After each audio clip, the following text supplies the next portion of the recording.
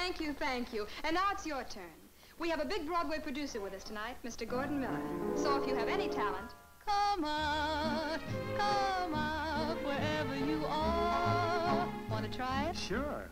Who knows? Who knows? I may be a star.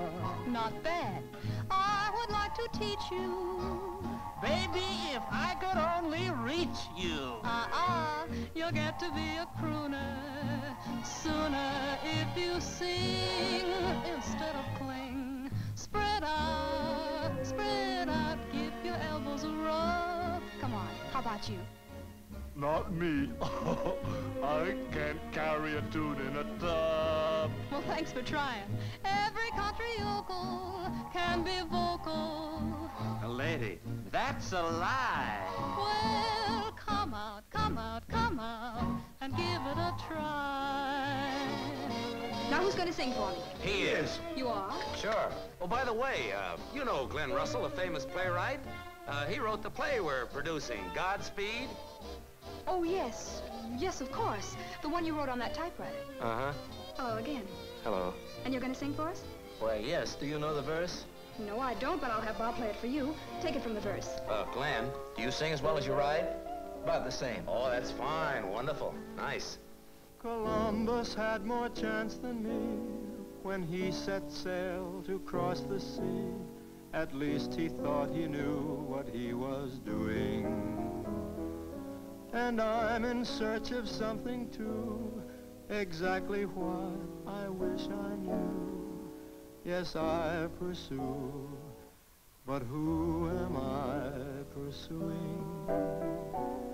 Chances are that I won't find a bride, but it won't be because I haven't tried. Come out, wherever you are.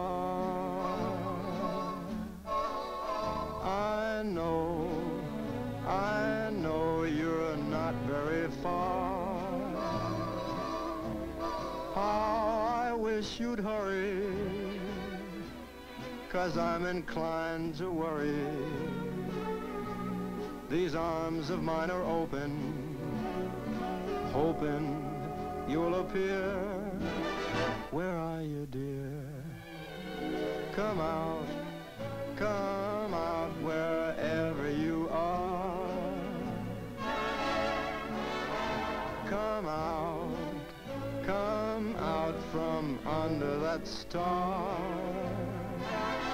Yes, and incidentally, mentally, I'm not up to par, so come out, wherever you are. You were wonderful.